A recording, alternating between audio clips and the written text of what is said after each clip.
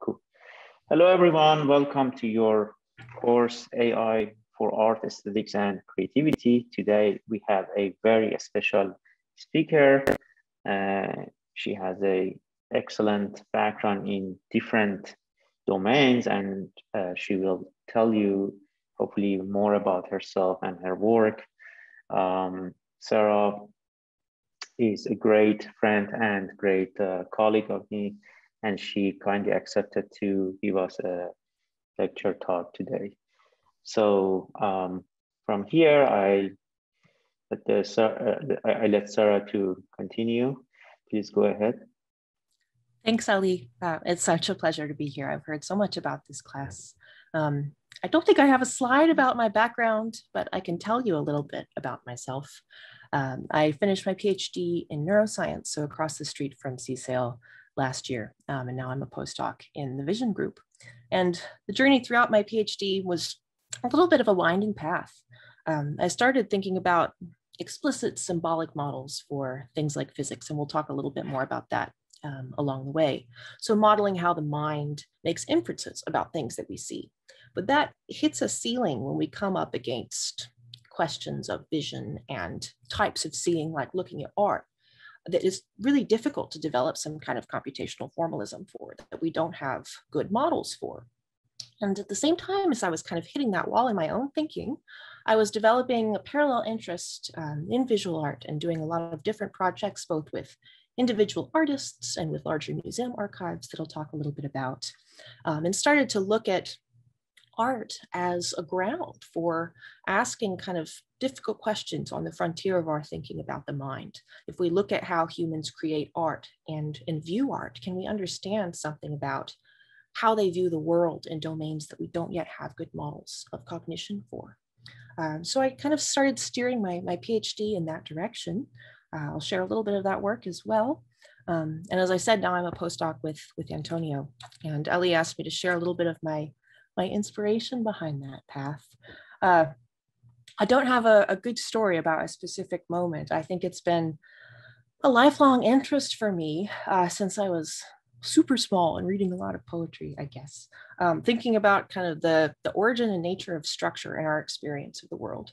I know that's quite an abstract thing, but the structure that we see in visual patterns, where does that come from? Is that something that lives inherently in the brain and we imprint it onto kind of noisy and unordered stimuli, or is it something that's external, you know, a nature-nurture question? And then our brains kind of evolved to reflect.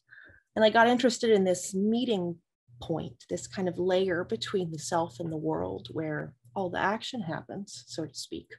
And had training in applied math before I came to MIT, and would think about ways to describe kind of structured inputs to processing systems and understand something about the structure of external inputs. And then in my neuroscience background, learned a little bit how to think about and model the structure of a processing system, right? The structure of different parts of the brain.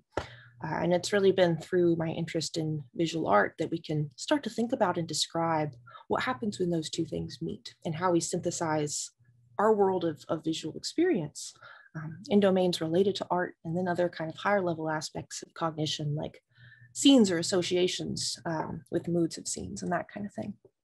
So that's where I am now.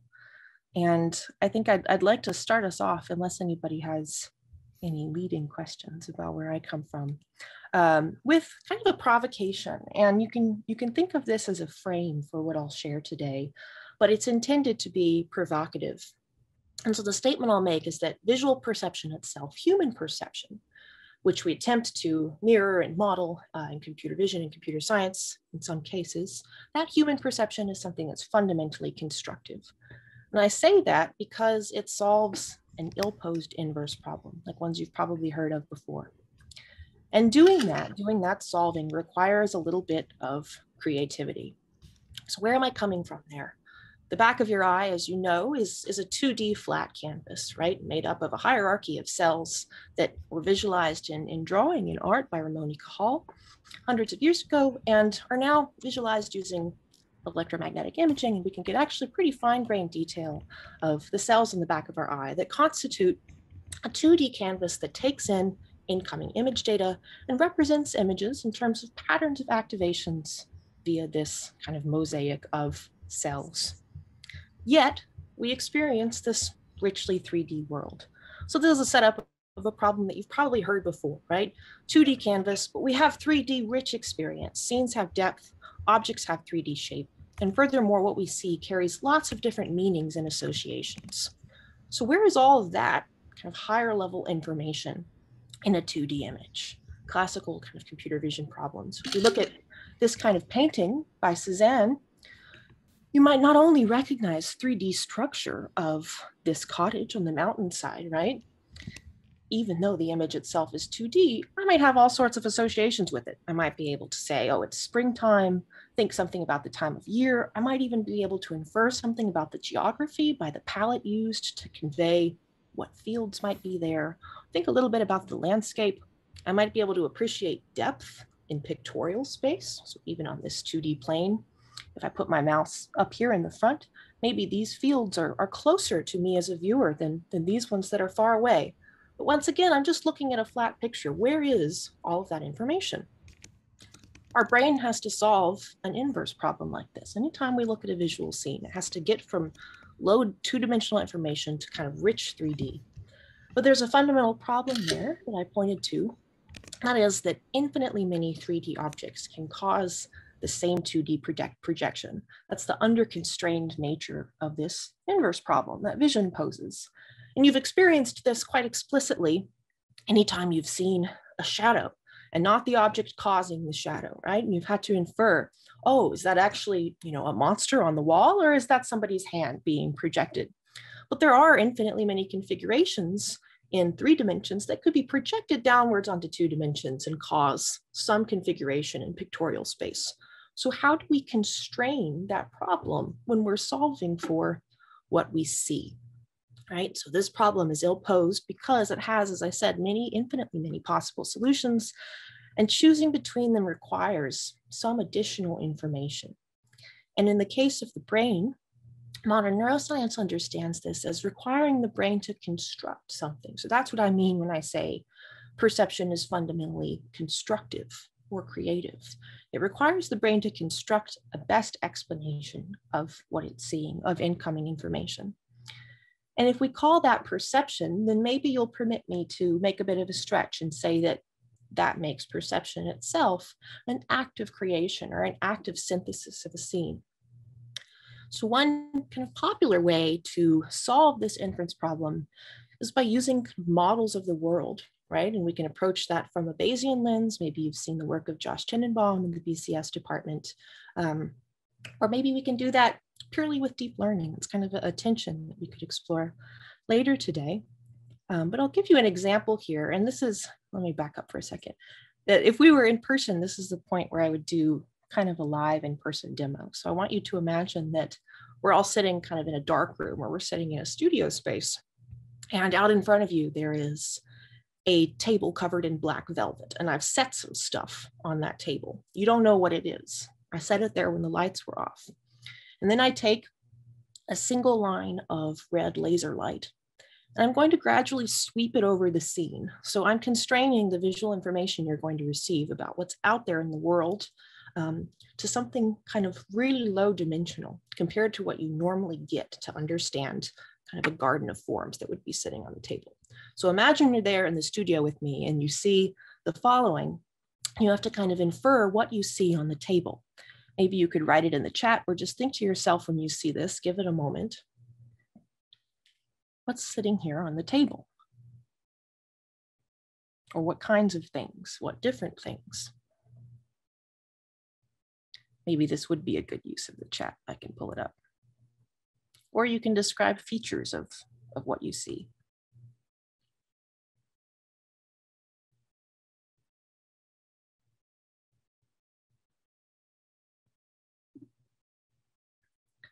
Bunch of blocks on the table. Great. There's something cubic. Oh, now I see the corner there, right? Multiple vases, multiple forms with kind of different underlying shapes. Something cylindrical. Yep. 2 things. Do you see? I think there's a sphere actually there in the middle. What is the experience of this like? Do you actually feel a physical corner when you see bent light round the corner of that cube? Oh goodness. Interacting with chat is a bit tough. All right. Anyway, the point I want to make here is that I can present really kind of low level information, and you can, if I dare open the chat up again. Yeah, there's a single base, there's a single table in many forms sitting on top. That's right. So there's just a tabletop and then lots of different shapes also covered in black velvet so the light doesn't scatter. And the light traces the outline of these 3D shapes. And you can appreciate something about what the shapes are just by watching how light bends around their surface and the relative motion as it traverses that facade, right? As it moves over the surface of the sphere, the light bends according to its curvature. And I would argue here that because you have some notion of what a sphere is and some notion of what a cube is, that is, you have a relatively abstract model of these underlying shapes in your mind, a mental model, you can do some inference when you see light move over their surface in this way, even though I choose an example like this because you've probably never seen this example before, right? You've never seen a single line of laser light move over this table surface, even this kind of setup, but you can still do that inference pretty well, and you did in the chat. So if you'll stay with me here, I'm suggesting that this is an example, just pure perceptually, of how we can bring kind of models of the world and shapes and forms that comprise it to bear on simple visual stimuli, and how we can even do that by using articulated light to isolate aspects of those stimuli and to kind of elucidate our perception to us. So we do a lot of things like this in the MIT Museum Studio, where I teach the Vision, Art, and Neuroscience class, which I'll talk about in a moment. But that's where this was filmed. Let's see if it'll let me advance, even though I opened the chat. All right. So another kind of setting in which we often hear and think about models of the world and this kind of inference is in intuitive physics. And I bring this up because some of my background is also in this type of work, investigating how the brain represents physical properties like mass that it uses to reason physically about the world, right? You would have to estimate the mass of this block that's falling and making a depression on this pillow before you would know the right amount of grip force you would need to use to reach in and pick it up without dropping it, right? And this is something we do incredibly automatically, and it's a skill set we develop regularly from a very early age. And I found that the brain represents properties like mass with an amount of abstraction and invariance to the type of physical scene in which mass is revealed that would be necessary if mass like this were to be used as an input to an abstract generalized engine for physical simulation, or what we call a physics engine in computer graphics and simulation, suggesting that there is kind of some first evidence that the brain does use these kind of generalized simulation engines to solve low-level inference problems like inferring mass, because we can make some hypothesis about the nature of the underlying representations it would need if it were to solve problems in this kind of way, rather than by simple pattern matching or in a pixel-based way, where we would assume that the representation of mass would be quite different from scene to scene because the low-level visual data about the scene is different. But in fact, that's not what we find. We find representations of physical variables like mass and friction that generalize across any kind of physical scene that we test, where we hold a lot of other different parameters constant, right? Like object color. And this suggests an account of physical reasoning in the brain that has been studied pretty extensively computationally, right? And that we model via probabilistic simulations of a physics engine. Oh, I don't think that video is going to play for us, right? But this is the kind of work when I was doing when I was writing down like explicit models of the world that could be inverted to explain something about underlying parameters we were using for vision. And in this case, those models were physical, right? But what about cases like art, where it's difficult, as I mentioned, to develop some kind of computational formalism, where we don't know the underlying model, for instance, how to create the Cézanne painting we saw in the beginning, a priori, right? How do we even start? What are the underlying dimensions we need to write down to either make sense of how we see things or how they're created. So this whole area is kind of what we dive into in that Vision in Art and Neuroscience course. So this is something you're interested in. It's of course an unsolved problem, but we spend the fall semester every year kind of delving into it through both neuroscience literature, through art practice, through computation, and then through studio work. So kind of hands-on experimentation with principles underlying vision that we then externalize and experience ourselves and try and visualize in artistic contexts. To give you a little bit of a taste of that class, we would look at these examples, say by an artist named Minor White, and ask if we were trying to set up a typical kind of describe a model and then invert it to understand vision setting, what is the veridical percept in either of these, right?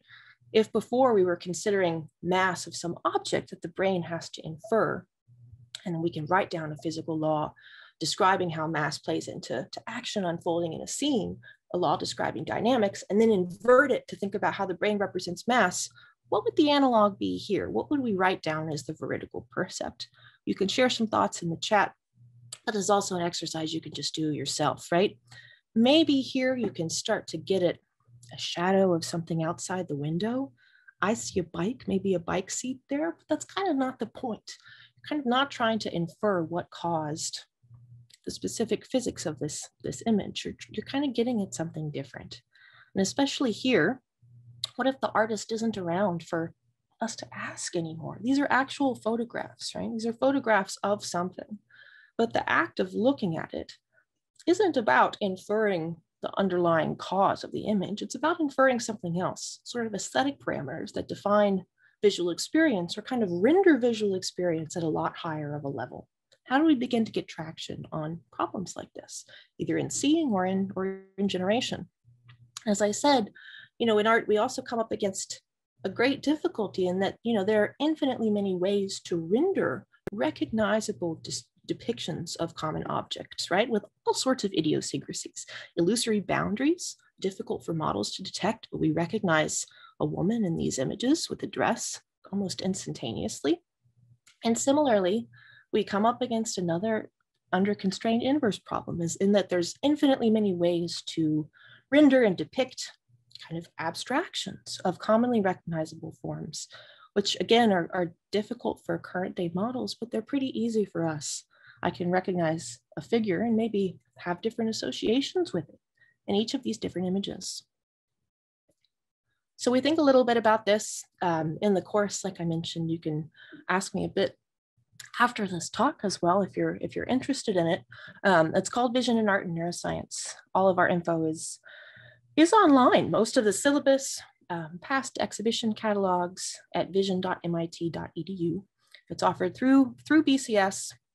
And as I said, we investigate during half the class in the seminar portion of the class, kind of the underlying principles of vision. And we work through a series of modules that build up visual processes from early level, like V1 visual processing, all the way up to kind of more rich images.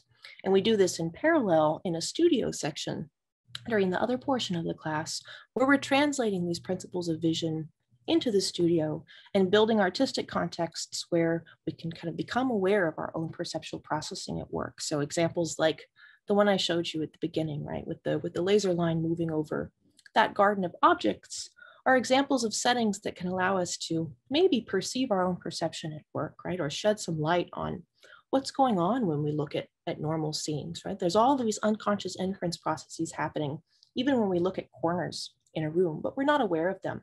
And so we ask here if we can create settings where we do become intensely aware of them. And that awareness becomes kind of the art experience, right? So it's the art of perceiving one's own perceptual processes at work. And then over the course of the class, everybody develops an individual artwork for exhibition, which is super lovely. And it's an opportunity that we don't often have in other classes at MIT. So we've run this for 5 years now, had 5 different exhibitions. In COVID, we had a virtual exhibition. And then this year's just opened in December and is actually still up in the MIT Museum studio, just off of lobby 10150, if anybody is on campus and wants to go check it out. It's open most days when staff are there. But this course is parallel to your IAP class that thinks about things more in the language of computational neuroscience than deep learning. And in some aspects of the course, we'll present deep learning or deep generative models as contexts for probing representations that might be shared by human minds and machines. And we'll look at that a little bit later in this lecture, but think more traditional computational neuroscience, lectures, readings, visual art, and then a studio component where you experiment with some of the stuff hands-on. So that's what we do in vision, art, and neuroscience. We start to probe at the richness of this art, neuro, and machine learning intersection. There's a lot of different things we can do there. And for the rest of this talk, I'm going to highlight a number of different projects that approach that intersection in different ways and highlight kind of different ways that you could think about engaging this material and these questions, data sets, and resources that we have available, and kind of different ways of carving up the problem into bits. So we'll start by thinking about modeling kind of the structure underlying human creativity at scale without trying to pre-specify laws that you would write down for, say, a physics engine, right? Can we use deep generative models to kind of approximate or appreciate or grok the structure underlying large data sets of human cultural artifacts, and then use those models to experiment with cultural history on kind of a timeline that allows rapid evolution in the present? So I'm speaking specifically about a project that I don't know if some of you have seen. I know Ali has seen a collaboration that I led with the Met a couple of years ago. Again, it was fun that we were in person because we were able to actually go to the Met and see a lot of these objects. But back in 2017, the Metropolitan Museum of Art was the first, or one of the very first, to release an open access catalog of a few 100,000 digital images of works in the Met collection and released them into the public domain, which is wonderful for us as computer scientists and programmers and people interested in ML and art, because what a rich data set that is, right? What a rich data set all in one place. Don't get me started on the issues with museum APIs, but a lot of museums have followed suit in releasing their digital collections into the public domain so they're free and open for experimentation. They approached us at MIT and Open Learning and a couple of programmers at Microsoft and asked if we might want to do a series of projects with this digital collection.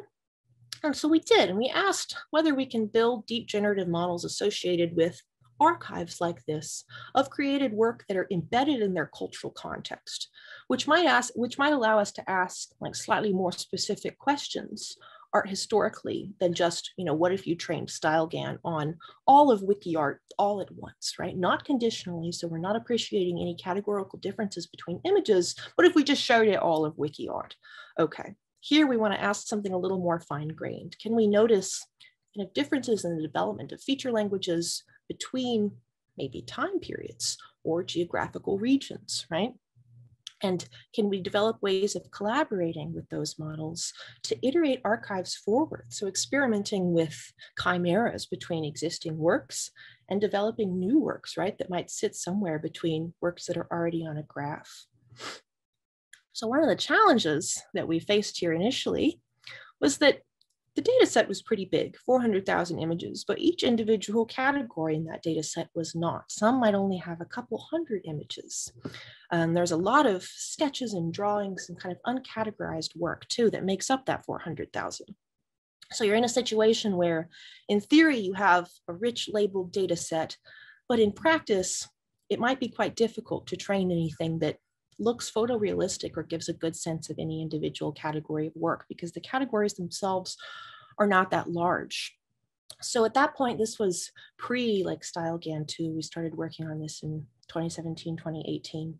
I asked whether we could, instead of training a single model on, say, a subset of this Met collection, like this category of vases called ewers, whether we could find corresponding subspaces of what we're now referring to as foundation models like BigGAN, ImageNet, that kind of approximate our data set, right? So if we think about foundation models as a shared resource that ideally everybody would have access to, and there were ways to think about contributing to, then maybe these smaller problems become or can become a way of defining subspaces of those big models that we can interact with, right? Rather than having to retrain a model on our data set. So we used GAN inversion here, and instead of training a new model on just this category of viewers, we asked whether we could embed each image that already existed in the MET collection into the feature space of Big GAN ImageNet, which happens to have a category for vases. So we selected categories that were shared between ImageNet and the MET collection. There are a handful, about a dozen. And we maximized for each of those images the similarity between the MET image and the Big GAN image using a two-part loss, right? So we wanted them to be similar both at the pixel level and at the semantic level. And we did that by looking at two different layers of a pre-trained ResNet as the embedding network. So once we've embedded these models, these images into Big GAN, we can then visualize the individual embeddings, but we can also do something a little bit more interesting than just look at approximations of these images, which might not be very good. We can think about the underlying feature language that might have been learned, and then look at interpolations between the existing images in the MET collection. I hear murmurs in the background. If anybody has a question, hit the chat. You're super welcome to speak up. So next we look at interpolations between these existing images on the graph, and we can create kind of hypothetical or dreamlike images that exist between the spaces of existing works in the collection.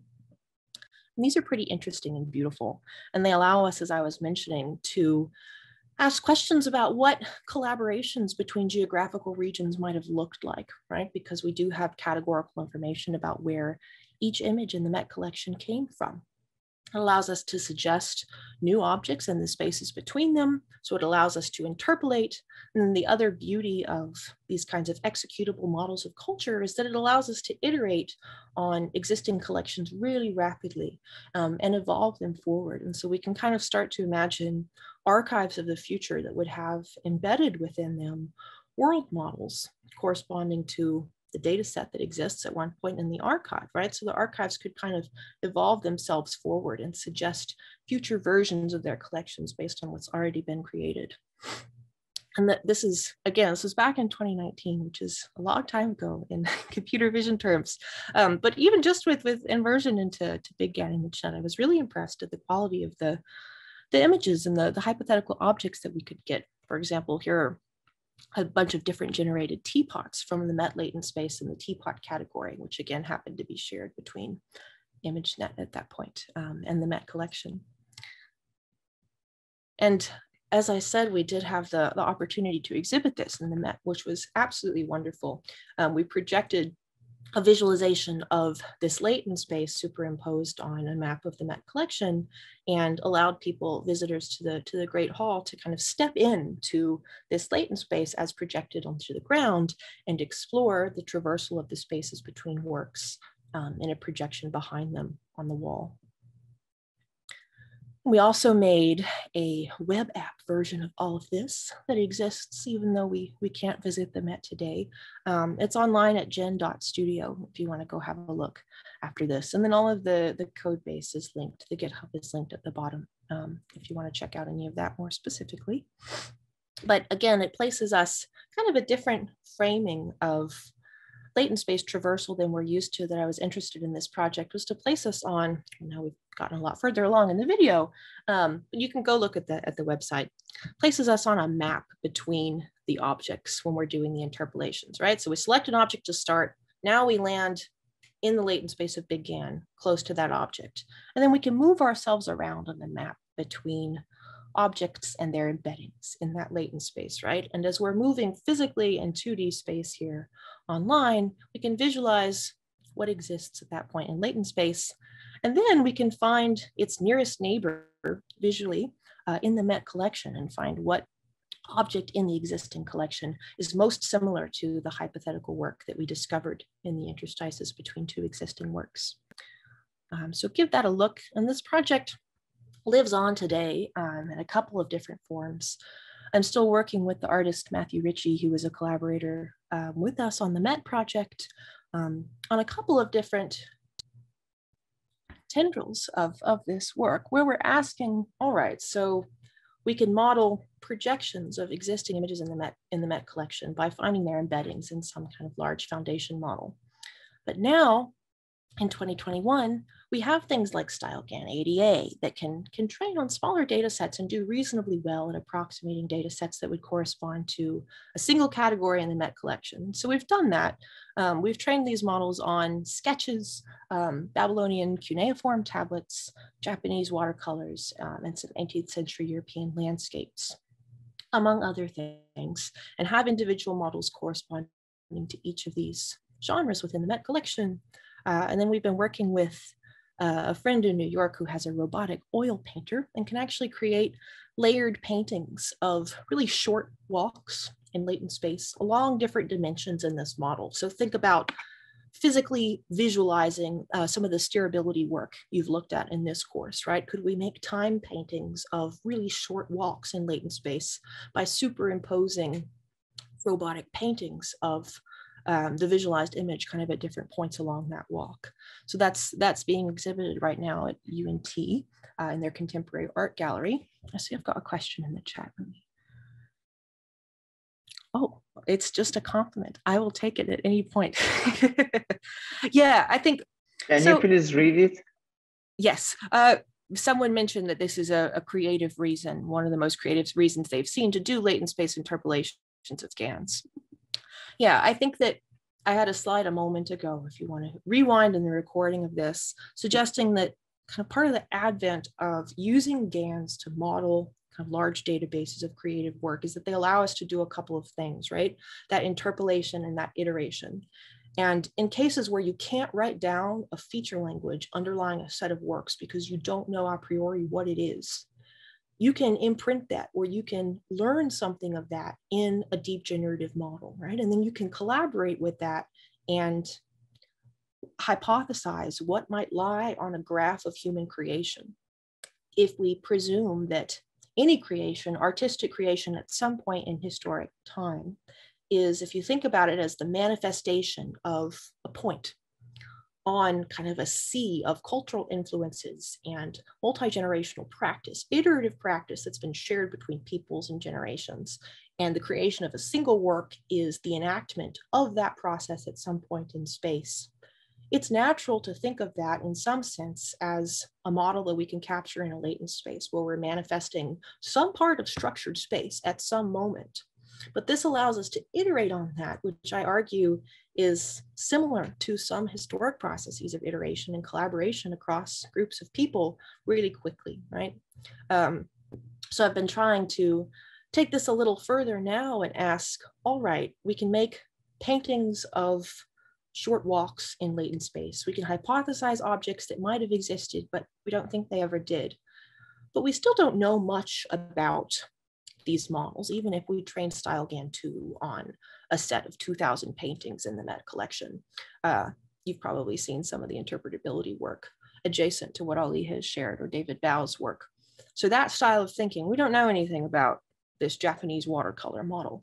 Like, what do its individual neurons represent? Is there a neuron for trees? Well, what is a tree here? It's some brushstrokes we recognize as a tree, but it's not something that Big GAN trained on ImageNet would necessarily recognize as a tree. Maybe more simply, kind of in the steerability context, what do dimensions in the latent space of a model like this correspond to, right? Sure, we can find things like zoom and 3D rotation because we can name those transformations and then find directions that maximally correspond to them using that kind of steerability technique. There are all sorts of other directions, like the ones we're visualizing here, that certainly have some affective meaning to the viewer that we don't know what they are in the model's terms or in the viewer's terms. So at this point in this project, we're thinking about starting to name and understand dimensions underlying generative models trained on bodies of artistic work from museum digital collections, not only limited to the Met, but around the world.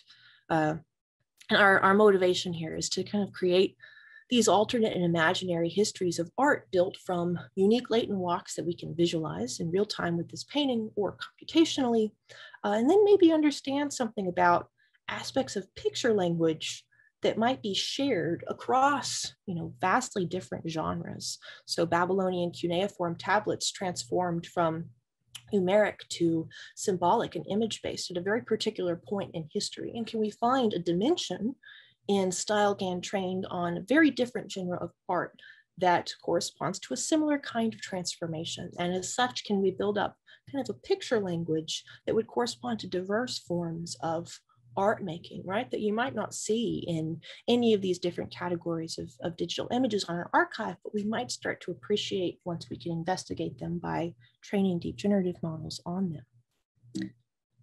Let's get back to, great. Okay, so when we're thinking about this intersection, we've seen one example of modeling the structure underlying creativity at scale. And I've done other projects, and you can find many examples online, both of my work and other people's, of trying to do this, not for creativity at scale, but for individual instances of individual artists, and modeling either the style or the processes of individual art making techniques. So all of these are kind of flavors of starting to imprint or grok or understand the structure underlying creativity, but not symbolically, right? So we don't know how to interpret these models, even though we can visualize them and create really interesting hypothetical objects that might be indistinguishable either from existing work or from one artist's particular style. We can also think about these models as a tool themselves for collaboration, both in their creation and iteration, with others who contribute to their models, and with the models themselves, which, as I described, represent kind of executable versions of collective cultural structure, if we permit ourselves to think about them that way, or facets of kind of a global creative identity. And as I mentioned, now we're at a point with tools in computer vision where we can start to ask what representations actually underlie these models trained on artworks that are themselves executable versions of some collective cultural structure, right? Well, what is the structure? What's going on under the hood? Do they correspond to dimensions that we find meaningful when we look at visual scenes? And so in the next part of the talk, I'll share a couple maybe more technical projects that explore specific ways that humans can interact with generative models in order to maybe learn something about human vision as well, right? So can we build shared vocabularies that help us interpret dimensions underlying these models by designing experiments that allow us to visualize and interact with images and latent walks like you've been seeing. I'll pause here because I need a sip of water, and I'll keep an eye on the chat in case anyone has any questions before we go on.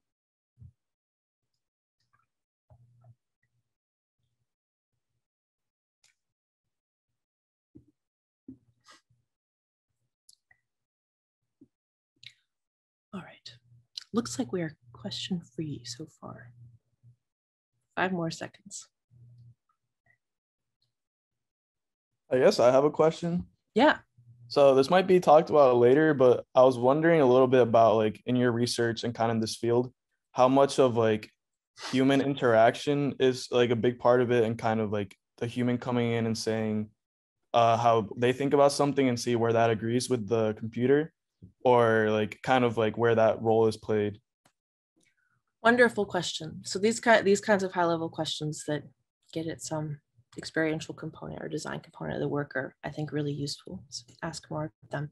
I'll tell you for different projects what that looks like. And in the next section of work, it's going to be really obvious because there's human annotations. But for this project, so the human would come in here, we train models on data sets of art selected from the Met collection. And these are small and these are subsets. And they were gathered by Matthew Ritchie and myself going through different genres in the digital collection of the Met online, and like hand selecting images from those different genres, right? Representative images of different categories of work, or maybe in a less fine-grained way, all images under some designation. So Japanese watercolors between the 17th and 19th centuries. So we made that selection and tried training these models on a bunch of different such selections and decided which ended up, with so few examples, providing at least a representative sample of the kind of work that we know we saw there, right? And then here, the selection of like walks through latent space. So think of those in the same way you've been thinking about the steerability walks. They were very arbitrary. So that was a completely human selected. So it's a kind of a different approach to interpretability where it's steered by the human eye, right? We're not doing it automatically, and we're not doing it symbolically. We don't know what these correspond to. but that's trying some arbitrary walk through latent space, trying many of them, and then the human then selecting what to them felt like an artistic expression. This is an art exhibit. And then in the next step, we'll ask, how can we do that in a more systematic way and start to build a language corresponding to what those different walks could be, a language that's shared by humans. And that takes, at least right now, a lot of human interaction. You could think about ways to automate that. We'll talk about that in a second.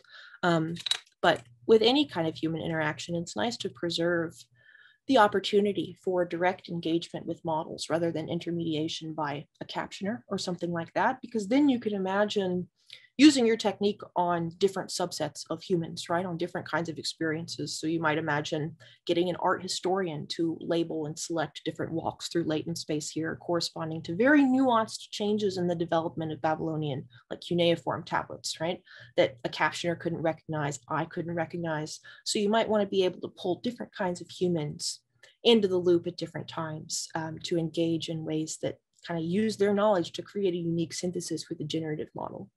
So that's what engagement looked like here. And then with this next project, it'll be super clear. And I'll make sure to speak specifically to that. So thank you. Yeah, cool.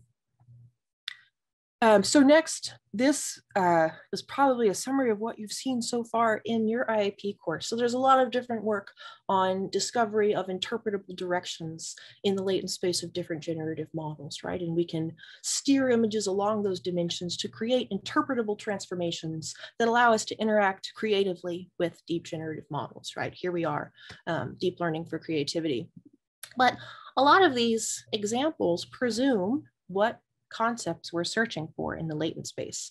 And in fact, they do that really explicitly, right? We will predefine a zoom transformation and then maximize the similarity between some transformation in the latent space and a zoom transformation as applied to some image. Maybe you've experimented with code for doing that. But that presumes we know we're looking for zoom in the first place. What if we find ourselves looking out into more, uncharted waters, so to speak? Here we ask how we can learn kind of a vocabulary of visual concepts, maybe one that you would apply to those style GANs we just saw, train on the MET images, right? Maybe we could look for zoom, but maybe there's all sorts of more interesting transformations we could do to those images, but we don't know what they are yet. How can we learn a vocabulary of visual concepts rather than predefining them or labeling them after the fact? So there are a variety now of unsupervised methods for distilling these kinds of transformations in latent space that find principal components of feature space of different layers of the model's activation. Maybe you've played around with methods like GAN space that search for and rank order the largest principal components of the feature space, which do provide us with interpretable transformations, but they're labeled after the fact, so we don't know if they're meaningful to humans kind of in their genesis, but we can describe them, right, by providing labels to them, another point where the human kind of comes in the loop. But we want to see if we can build in human vision to the discovery process, right? So to supervise it, but to not pre-commit to what kinds of concepts we're searching for. So in this project, we're trying to build or define a method for building a visual concept vocabulary for an arbitrary GAN latent space. So to put it more specifically, we want to learn embeddings D, maybe you've called this W, we want to learn some kind of walk in the latent space Z of a GAN. We'll focus on big GAN here, of transformations that are salient to us in visual space. And we can't define an objective and optimize our D, our walk, to produce a transform in X in the image, because we want to learn the vocabulary of concepts rather than pre-commit to them. And we would have to pre-commit to what that objective is, right, in order to optimize D. So we're going to take a different approach and instead sample the space of salient or possible transformations for some given point in space, for some given Z, and then use those sample directions as a screen, so to speak, onto which we can project human perceptual judgments. So that's a little bit of a gratuitous metaphor, but maybe a useful way of thinking about it. And then we'll disentangle the concepts that are projected onto that screen into a vocabulary of open-ended compositional visual concepts. And what we're interested in here is the overlap between what's represented inside a model, so some deep features in a model's representation, and concepts meaningful to humans in visual scene understanding. And we're asking how we might start to define, although not completely, but start to define a shared vocabulary between the two, or for a given model, determine what lies in that set overlap. And I don't have to dwell too long on a lot of the specifics here. It's all online at that URL if you want to read the paper. But as I mentioned, the first thing we're going to do is generate a set of sample images that produce minimal meaningful transformations in images. And then humans come in the loop again. We're going to ask them to label them. But here we're forming kind of the basis for the data set that we'll build our vocabulary off of.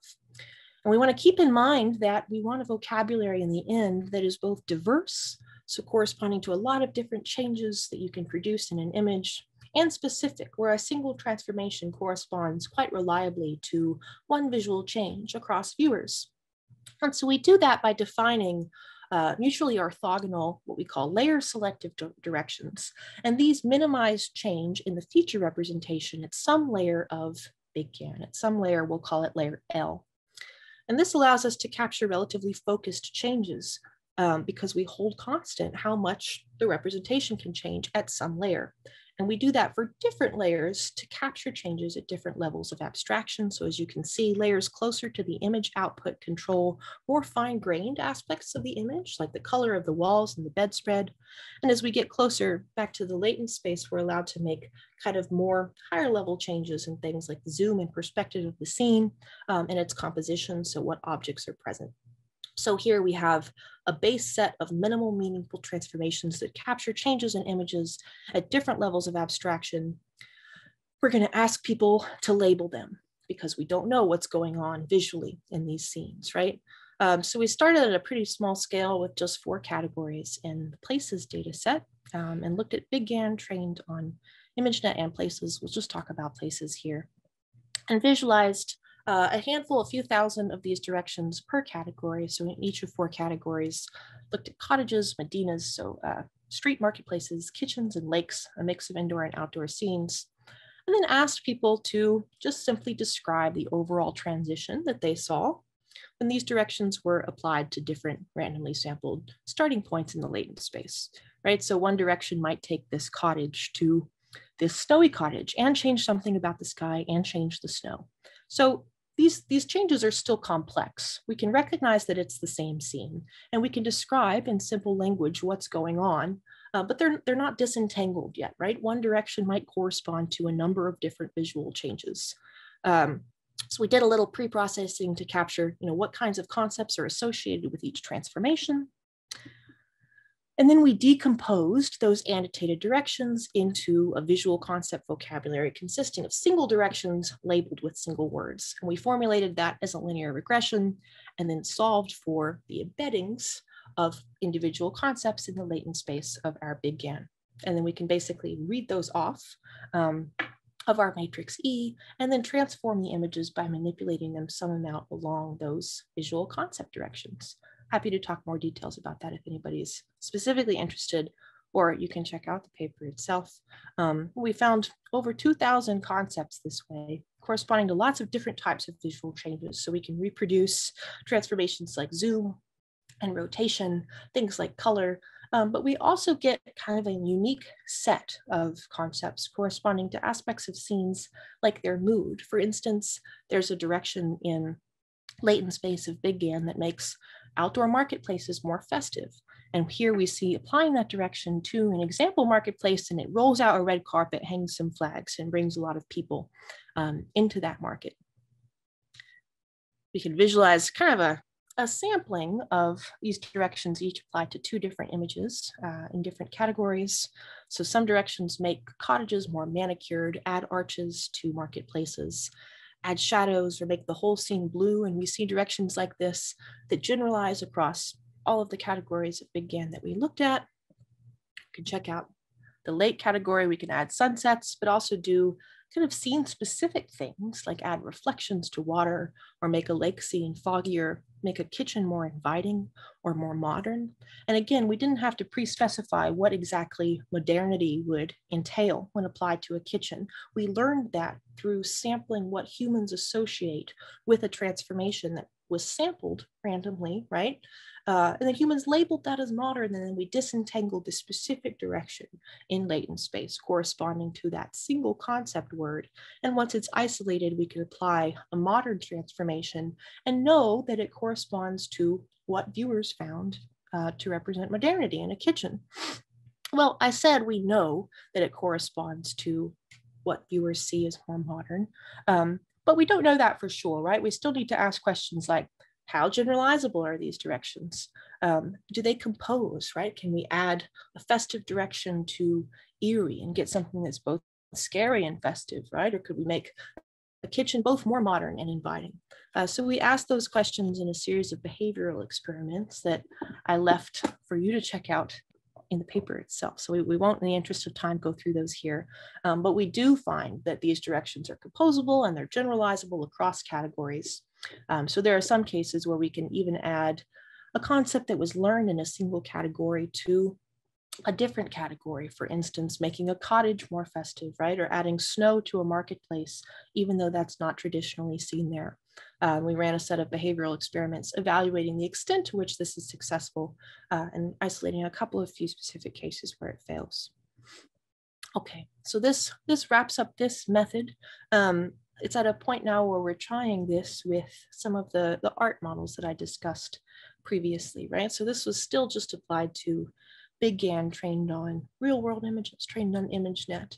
But you can imagine using a similar method to find dimensions of visual interest that are also meaningful to humans in the latent space of a model trained on art images.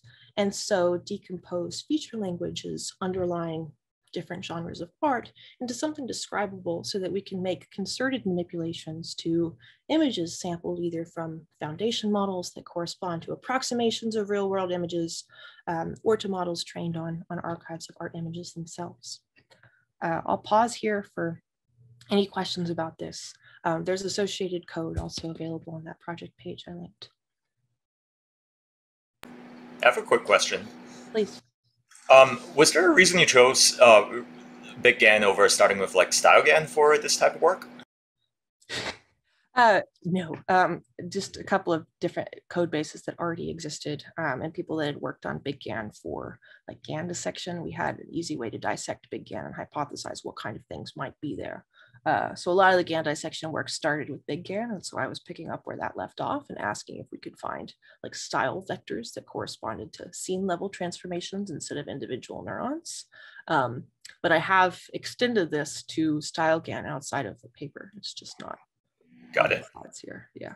The method's pretty. I mean, there are a couple of different small changes you have to make, but the method is pretty model agnostic. Just like defining a set of directions that samples the latent space in kind of minimal ways. And the method I described here is definitely not the only one you can use for that, right?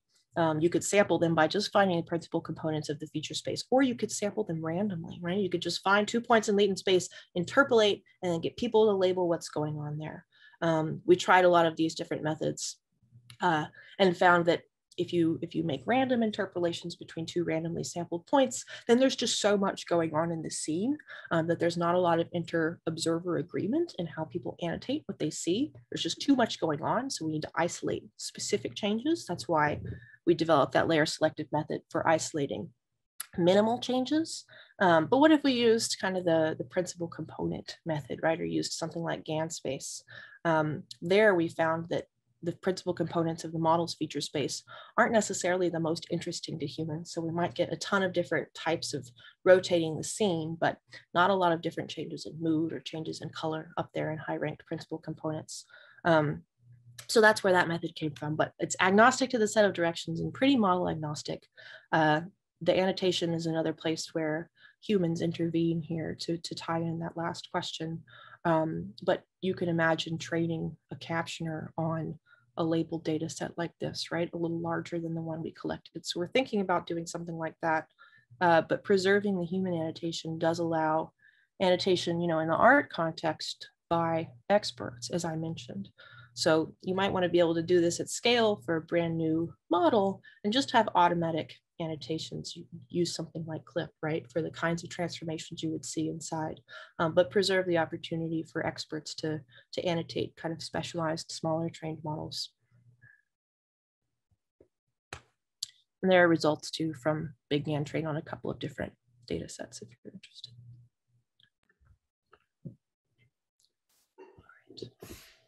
I have a question regarding like the choice of N in terms of annotations. So how did you arrive at this number, and how are you, I mean, how do you know like what number is kind of sufficient? Yeah, good question. So I assume you mean the total number of images we needed to annotate and not the total number of annotations per image. Which N do you mean? I can talk about I see. I mean, either. Yeah, well, okay, so at both levels, for the directions themselves, we needed to collect at least 2 annotations to be able to measure inter-subject agreement, right? We want to see if some direction is consistently producing meaningful, similar annotations across annotators. We need at least 2 people to annotate them. So for all the directions we evaluated, we had 2 annotators label them and measured the inter-annotator agreement using a couple of different metrics, BLEU and BERT scores. But for a subset of those, we had 10 annotators annotate them and just had a look at inter-annotator agreement across a slightly larger group. For expense reasons, we didn't do that for all the directions because it really wasn't necessary. Things didn't change that much. And even in that subset, when we went from 2 to 10 per direction. And then for the number of directions that we chose to visualize, it was not a very principled decision, I'm afraid. We chose, I think, 64 Z per category, and then a bunch of different minimal meaningful directions for them corresponding to, I think, the same number of principal components that we looked at in the GAN space paper. So maybe the top 20 in each category. So it was a bit ad hoc, that decision. The things that's going to change, we can distill vocabularies using this method for like any size of annotation library, right? Which is one of the beauties and one of the things that gives itself to some of these more ad hoc decisions. We're doing it analytically, right? If we go back to this, we're actually like reading off, we're solving for the embedding matrix of word embeddings in latent space, of concept embeddings. So we could do this with like just a couple of directions. If you only had 1 annotation per concept, it only appeared once, then you're just going to get that direction. So as you increase the vocabulary, as you increase the sample size, you're probably going to get a richer vocabulary, but it's still possible to do on a vocabulary of this size. So we're deciding now whether it makes sense to scale this up and collect like a number of annotations where it would be possible, like I said, to train a captioner on them to be able to automatically label these directions rather than have humans do it. So part of it is constrained by tractability of experiments on mechanical Turk, right? How many reliable annotations you can get in some period of time. Awesome, thank you. Yeah. These are really useful questions. These are great. Kind of along those lines, more of a random question. For the printed, like the single words for the labels, was it kind of agreed upon earlier, like kind of what words you'd use? Because like for festive, maybe someone would say lively, or for inviting, you'd say welcoming. Is there like kind of a similarity score for those words, or how does that work? Really good question. No. So it's only pre-processed with like a little bit of lemmatizing. So we collapse different endings people might be using or different verb conjugations onto single verbs. But festive would have a different direction from lively. Kind of a next step in post-processing that we've talked about but haven't yet done is to just collapse across like word net sets, right? So you could use something like that to find synonyms of festive and then approximate one direction for lively and then be able to break it down into something maybe more fine-grained. But there were no kind of heuristics or standards for the annotators, except, you know, they did a practice run and looked at a couple of different examples and were asked to describe an overall transformation that captured changes at lots of different kind of levels of abstraction. We can look at the specific, what did we tell them? It's on here. Yeah. How would you describe the overall transition? Changes in mood, changes in objects or features of the scene. Don't mention you're describing images, so standard kind of Turk boilerplate, just address the content of what you see. And then they could look at some samples, and then after they did a practice run, they did the annotations. So any inter-annotator agreement is just based on their word choice, which in some sense is a raw window into perception, but in some sense that's bullshit, and there's going to be a lot of noise there. And we did see that reflected when we used, I don't have this on these slides, but when we used blue scores to measure inter-annotator agreement. So when we used these layer selective directions to generate these kinds of transformations, if we get 10 people to annotate each transformation, people might use, somebody might say eerie, somebody might say spooky, right? Somebody might say scary to describe the sky. That comes up as like quite different when you look at some methods of evaluating inter-annotator agreement. So we used burst scores as well that evaluate like semantic similarity instead of just literal correspondence of words, and found that annotations of these kinds of directions performed a lot higher when we looked at semantic similarity of annotations as opposed to just word-based. So there's definitely reason to start trying to collapse like that when we look at the vocabulary too, but we haven't yet. And in some sense, it's kind of beautiful because you can see all of the different words that people used to describe changes, but you'd get a lot more power, right? If you could combine annotations for festive and lively and vibrant under one umbrella. Bit of a trade-off. Oh yeah, thank you so much. Yeah. Any other high or low level questions? I think I just have maybe one or two more things, but not much. So ask away if you do. I think more of a higher level question. Yeah. I remember Ali in the first lecture, right? You you had this visualization of like 2 points, the latent space, and a loss function that would steer like from one or trajectory one to the other, but it was like something more like a curve or something non-linear. Right, and you mentioned with Gantt inversion, if you just interpolate like draw a straight line between 2 points, yep, you have like all sorts of things happening. I was wondering if there's like I guess almost like a I guess unsupervised, not a random walk, but a walk that would, I guess, lead to less perturbations, I guess, in terms of like features. I mean, does that make sense? Yeah, I really want to do that for this project. Maybe Ali can speak a little bit more about his work there, maybe after we stop this recording, but linearization of this is a huge oversimplification. And that would be one of exactly what you described as one of the things I'm most keen to try, is taking nonlinear walks through any of these subspaces. So very on point question, haven't done it, you should try and do it. But describing like the semantic structure of latent space, the semantic topology, if you'll permit me that, is a really interesting question.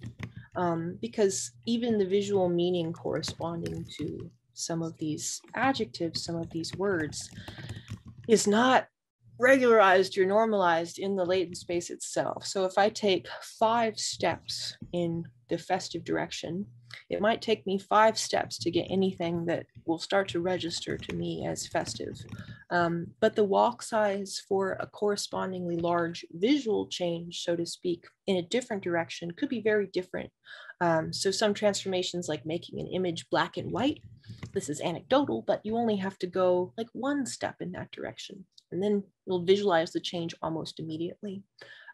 So we're not we're not walking around in like a perceptually normalized space, so to speak. And there hasn't been, to my knowledge, a lot of work that's addressed that. Everything's been a little bit ad hoc. So thinking about semantic topology, subspaces, nonlinear versus linear paths, and how we can think about kind of the concept mesh underlying latent space for different generative models is extremely interesting to me. I think it'd be a really cool area to do some work in. Cool, thank you. Yeah, let's ask Ali about that figure once we pull off here. I've got one more thing to show you, a quick example to hopefully spark more discussion. Unless anybody has anything specific about this project, we can always come back. All right. Oh, geez. Well, last thing I'm going to show you is still a beta, and it's very early in its even thought development, but it captures something that I think is deeply interesting, and I think might be interesting to you all. So the former method that I showed you for building shared vocabulary between humans and models relies heavily on language, right? And so we get some direction and we're able to share that between people and even to repeatedly use it to steer through model space because we've given it a label, right? We've used language. And you might even argue that, you know, that's constraining the space of what people can recognize in those initial sampled directions, because there might be some je ne sais quoi aspects of images that we don't really have words for, but are still like really recognizable. Or perhaps the verbal, you know, the words you would use to describe something are like quite complex, and you wouldn't type that into an annotation like on Mechanical Turk. Maybe you'd want to describe the sky as like the sky you saw at your grandmother's house the day she passed away, or some flowers as effervescent like latte foam or a sparkling drink, but you're not going to type that into Mechanical Turk, and there's not a single word concept to capture it. So that's going to get lost in the method I described and lost in a lot of kind of standard either annotation based or kind of hard-coded direction search. So I wanted to experiment with a way to capture and learn directions without language. And this is like deeply inspired by the steerability work of Ali's. So you'll see a method here that is similar to that in some sense, but we're allowing the human to define the transformation that they want rather than predefining, say, a zoom or rotation transform using an algorithm. We're allowing humans to come into the loop and define that transformation purely visually by interacting with very, very small batches of images sampled from latent space or feature space at some layer and sort them into classes corresponding to some visual feature, its presence or its absence.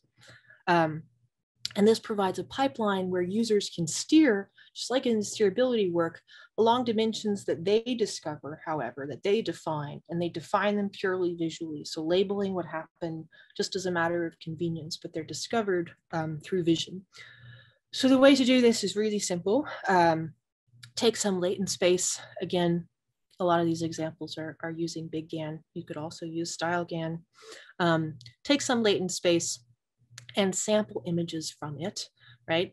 If you're using a conditional model, so we pick some category here, we're looking at lakes inside Big GAN image or Big GAN places, sample some images for a user, and then that user who's determining a visual dimension of interest kind of looks over that image space and sees if anything stands out to them across that set of images. So maybe here I noticed images that seemed kind of verdant and fertile and maybe more spring-like, but not totally seasonal. You'll see where I'm going. It's kind of hard to describe. And these were a little drearier or more wintry, but there's not snow, so it's not really winter. They're just kind of less fertile and vivid. So that's the distinction I want to make there.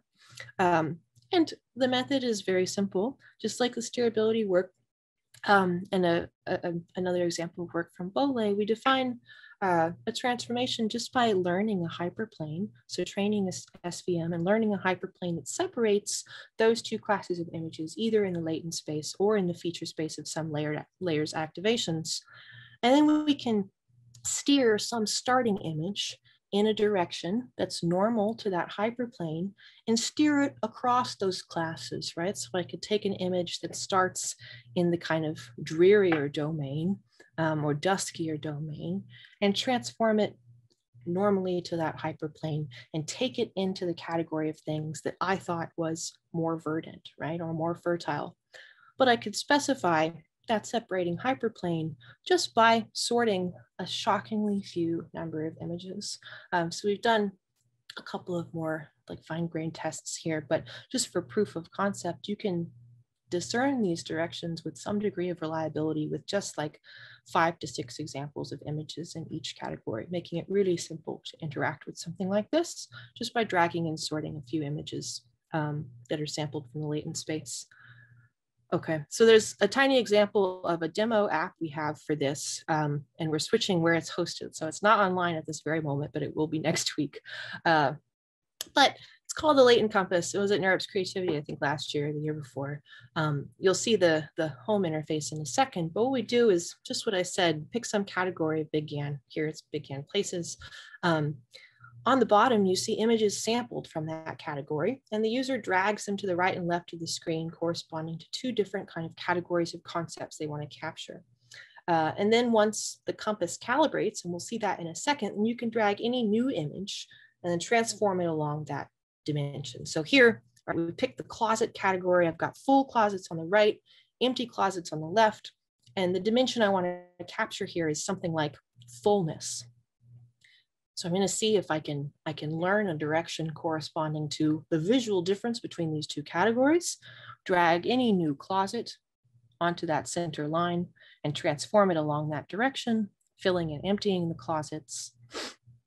And what if we tried a different category? What if I wanted to turn a Medina into a full closet, right? What is the type of fullness that's relevant to a Medina? Oh, well, it's adding people instead of adding clothes, suggesting that what's been learned there, that direction in latent space, is abstract and generalizable enough to capture some visually recognizable dimension of fullness that's meaningful to us in different scenes, right? And the model is able to generalize it in a way that's not totally dependent on the types of objects it saw in one scene. So it knows in a sense that clothes make a closet full, but to make a market full, we're not adding clothes, we're adding people. And so the fullness direction is something that adds more of whatever would make that scene full to any scene that we're selecting in the model, right? And trained on so few examples, of course, this is really quite imperfect, but it's a good proof of concept of a way that users can interact super flexibly and really visually with dimensions of interest, and use that to kind of explore and surf the latent space of a model by producing replicable, repeatable directions that others can explore without having to use language. It's kind of a different way of carving up the puzzle of how to explore and assign meaning to directions that we find in latent space. Okay, that's at latentcompass.com, but we'll be back up next week, I think. Bad timing.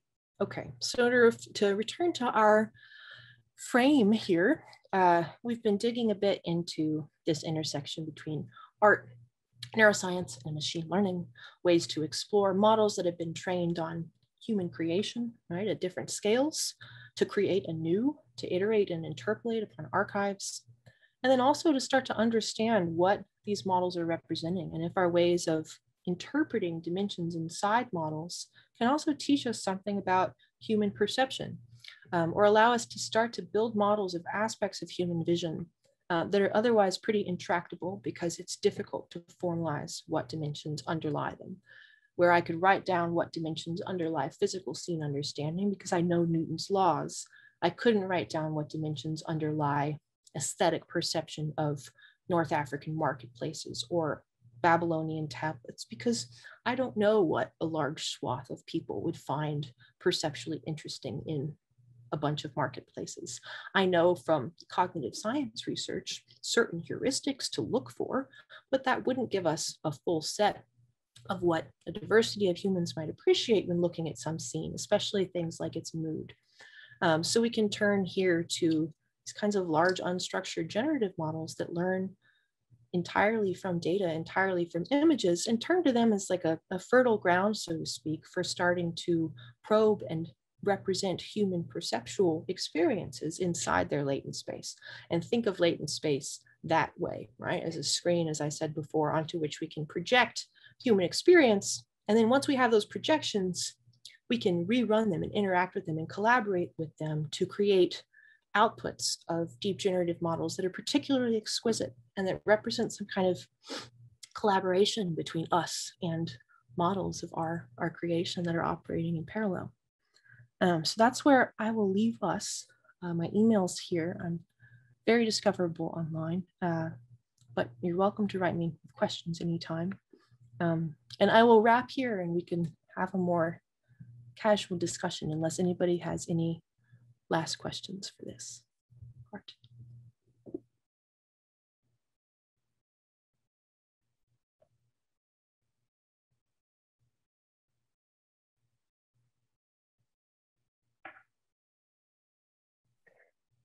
Thank you so much, Sarah. This was really interesting and inspiring with all the aesthetically pleasing slides, and every moment of that was really full of thoughts. I think that you open a window to semantically and qualitatively looking at these latent spaces and sort of our imagination and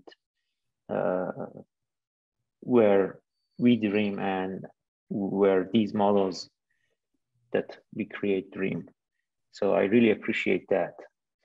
I'm going to stop recording and then see if there are more questions.